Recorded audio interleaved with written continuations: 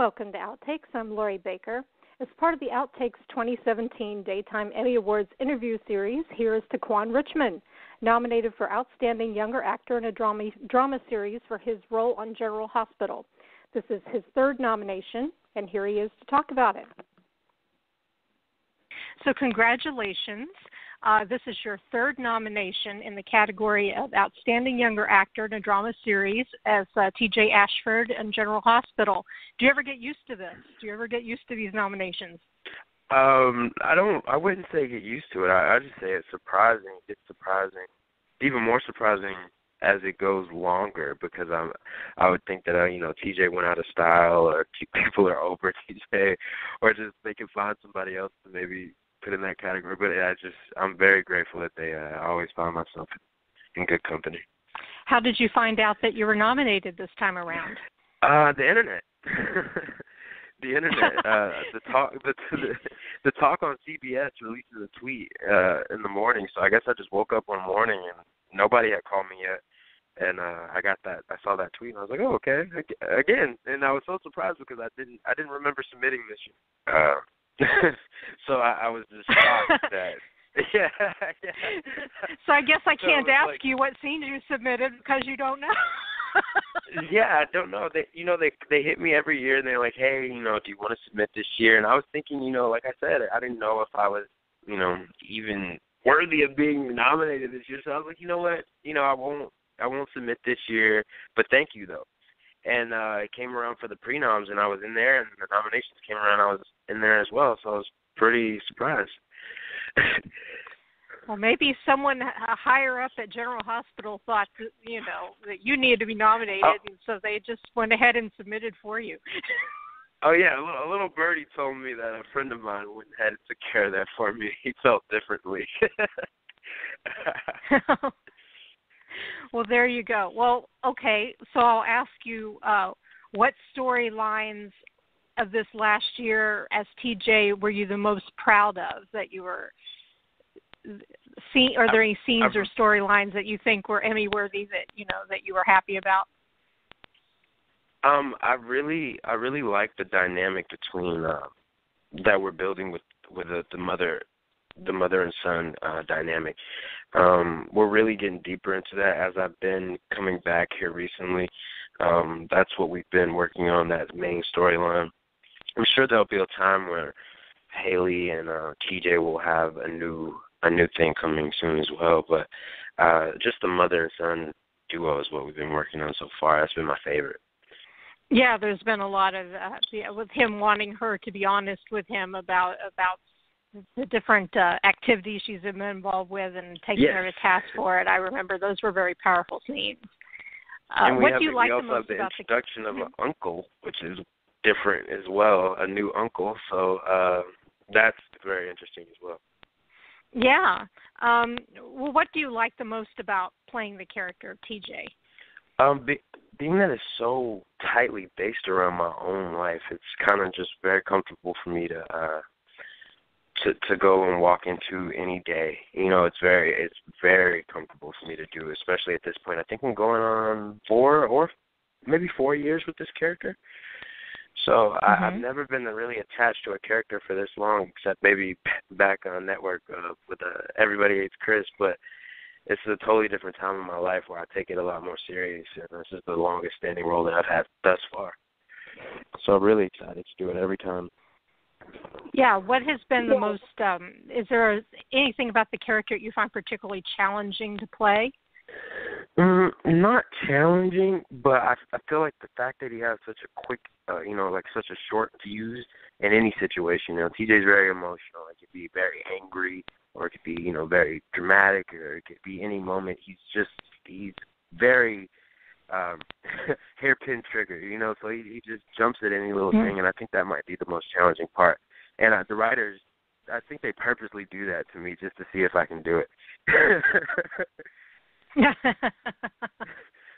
They're like, we'll cry, and be mad, and yell, and scream. Has there been someone like, because you started on General Hospital, a younger actor, has there been anyone, a cast member or a director or someone on the GH set that has been, that you find it's like a mentor or someone showing you the ropes or helping you out, or have you been kind of on your own, or how would you say? Oh, definitely. All of them. As far as directors go, Fido, he's always over my shoulder. Larry, they've all, and they know I have intentions of going into directing soon as well. So they all help me, and they mentor me all the way. And especially Frank Valentini, he definitely does everything he can. He's so hands-on. So they're all mentors to me. Even the guys down to the grips and lighting. Everybody's family there because they've been together for so long. It's a tight-knit family. You were saying that your experience before General Hospital had been working on the sitcom. How is the experience for you working on a soap as opposed to working on a sitcom?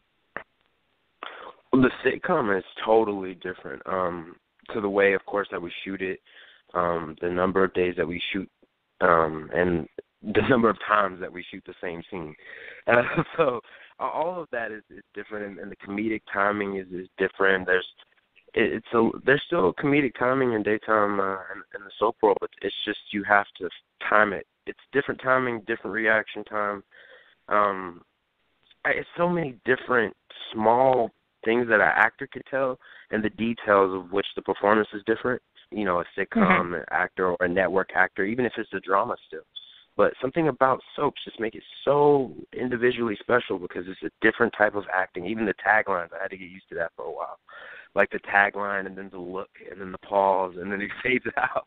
That was all a learning process, which I'm still learning. And I watch veteran actors like Maurice, who does it effortless. And it's just a skill that I want to pick up.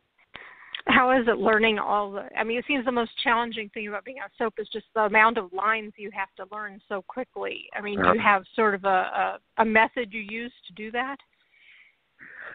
No, actually that's been my little unknown talent since I've been doing this. I always had this little thing. I used to play games with my mom when I was about 9 years old, 10 years old, and we would go through the sides and I would look at it one good time and, go through it and hand it to her, and she would check me and see if I was right. And I don't know, I've just always been really good at that, at just looking over it a couple times. And so when this job came about and they were like, hey, we need you to know a lot of dialogue and maybe only do 1 or 2 takes and it has to be damn near perfect. I'm like, well, I think I might be able to get done with this. I have a little practice in this. So it's definitely a little skill of mine that I'm so grateful to have because I really need it. Yeah, absolutely, and soaps. So do you plan to attend the Daytime Emmy ceremony this year? Sure, yeah, I will be in attendance. I will be there to have a good time and just see how it all plays out. For the actresses, it takes a lot of time to pick the dress and pick how they're going to look and all that. I guess as an actor, do you have to worry about it that much, or how much effort do you take to get ready for the? Yeah. No. I the hardest thing is finding a suit that doesn't look like the suit that I wore last year. Oh, got it. That is the hardest part that I have to figure out. What I should wear a blue suit or something just totally different.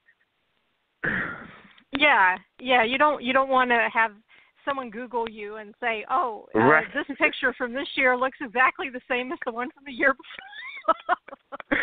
I'm telling you, it happens. So I have to this year. The main goal is to stand out. Just to stand out a lot. So it may have, even if it's going to be a different haircut or maybe a different suit or some funny shoes, I just want to be different. Yeah, absolutely. So, I know you do other things on the side besides General Hospital. Are there any other projects you're working on right now that you're at liberty to tell us about? Yeah, I have some, not so much, but I have one that has been a love labor of mine that I've been working on for about a year and a half.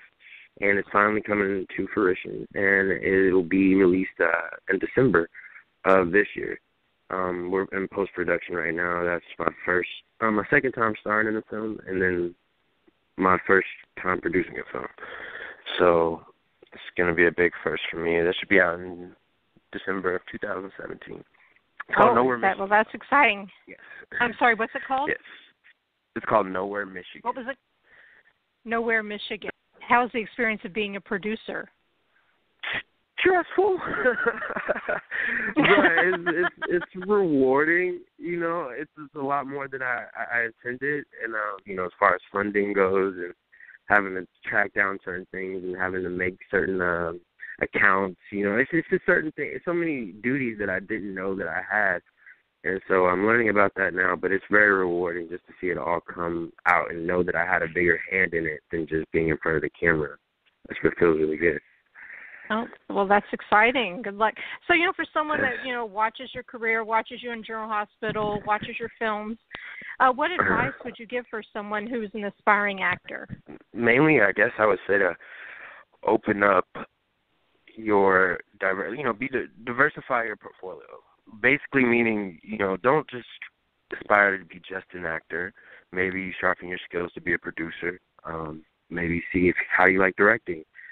Maybe even try casting. Anything else, so that if that doesn't happen for you, you develop the love around something you do like, and you can still prosper in your career. A lot of people come out here and they have a dream, and then it doesn't happen, and they're distraught, and they don't know what to do. But if you can find something around what you love, at least if that doesn't happen for you, you can fall around somewhere safely and still have a pretty good life and learn a good skill tree. The Daytime Emmy ceremony will take place on April 30th at the Pasadena Civic Auditorium in Los Angeles. Coming up next in this Daytime Emmy nomination series will be interviews with Gina Tognoni from Young and the Restless and Kate Manzi from Days of Our Lives. And in case you missed it, catch my previous interviews with Vincent Irizarry from Days of Our Lives and Stacey Hyjuk from The Young and the Restless, which can be found on the website outtakesinterviews.com. Keep up with all future shows on my social media. I'm on Twitter as Laurie's Outtakes, on Facebook as Outtakes Interviews, and I just recently started posting on Instagram as Outtakes Interviews as well. So see you there, and until next time.